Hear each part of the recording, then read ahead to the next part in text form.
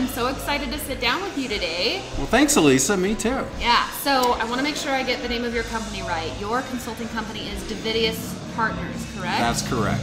Okay, cool. So how long have you been doing that? Since 2016. Okay. So that's what, a little bit more than 2 years. When I left my last job, I decided to go back on my own. Oh, cool. And that was when you were with, was it Backcountry that you Yeah, it was Backcountry. So I was the EVP of people at Backcountry prior to that. Nice. Yeah. Very cool. Well, in looking at your history, I know that you've worked with large companies, you've worked with some mid-sized, some small. Help me understand some of the differences between, from your perspective, what's different in organizations of those different sizes? Yeah, well, I've worked in, the largest place I ever worked was United Airlines, and that was 85,000 people.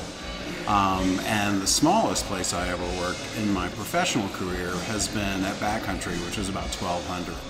A lot of differences. I think, for me, probably the most noticeable difference is the intimacy of the work environment. Meaning, in United at 85,000 people, I was working in the Willis Tower in Chicago on the 42nd floor, and it was just a big company with literally thousands of people milling about doing all kinds of different things. Backcountry, on the other hand, we were all working at the corporate headquarters in Park City. There were 275 to 300 people in that office, and you literally knew everybody by name. So I think that's thing number one. Thing number two, for sure, is the ability to move quickly. Larger organizations have a tremendous amount of inertia, and it just takes more cycles to get things done. There's more internal selling that has to happen. There's more competition for resources in a big company. And you run into more of the "this is the way we do it here" kind of mindset. Whereas in a small company, you're nimble. You really can round people up quickly and sit down and have a conversation and say, how about we do this? And if you can get people on board, you can go make things happen quick. So, excuse me.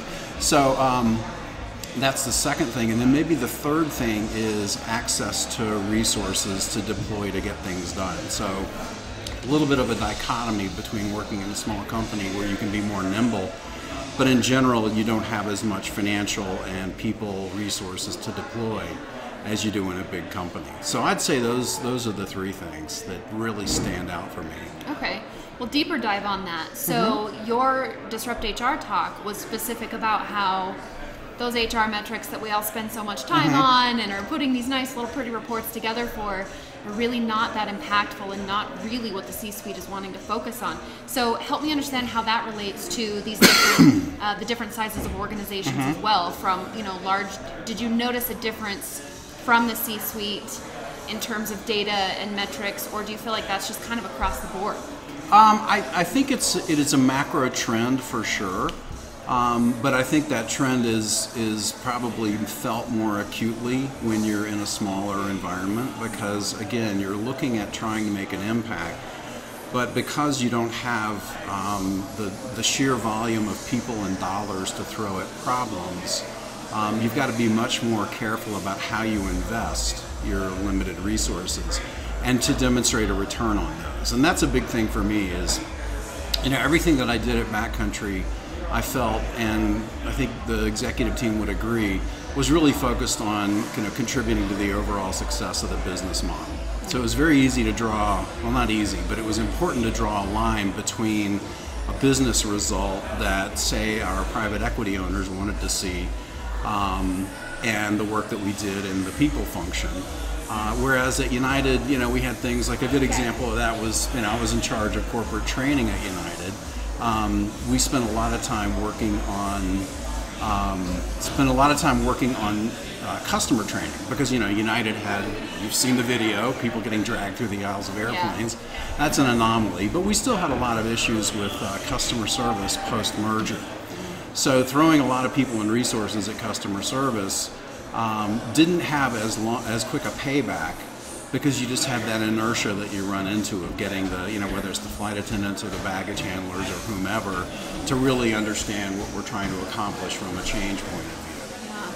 So I think those are, as I say, it's definitely a trend in my mind across all HR functions. But I think in a smaller business, again, being able to move more quickly and being able to to demonstrate results faster leads you down the path of being more business oriented in your metrics and less what I like to think of as traditional HR metrics that are activity oriented as opposed to business oriented. Sure.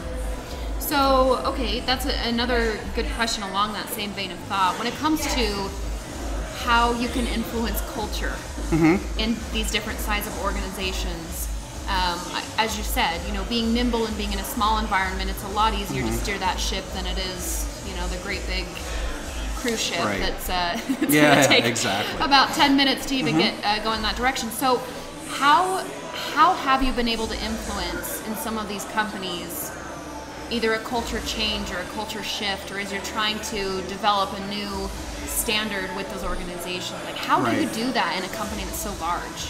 So I think this is a place where at least the approach to me is the same whether you're in a big company or in a small company. It's just a matter of speed in getting it done. But I'm a big believer that culture is defined by people's behavior. And it's really a very simple question. How do we do things around here? And culture is the answer to how do we do things around here.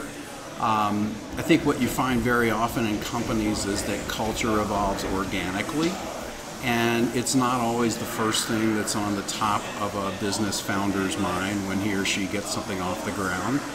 But as companies grow and scale and start to acquire more employees, people start watching how things get done. And so it's really an example that's set by the leadership of a company in terms of their ability to be effective role models. So if you buy that argument, if you buy that culture is defined by behavior, I'm a big believer in understanding what your values are and how your values influence behavior.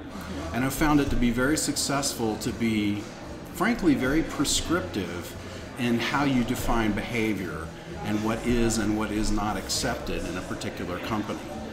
Because ultimately it's the behavior that defines culture. So if you see a bad example, there's been a lot of press recently about sexual harassment in companies. That doesn't just happen overnight. That's a problem that grows, and if it doesn't get dealt with in a very strong and forceful manner, it will continue to happen.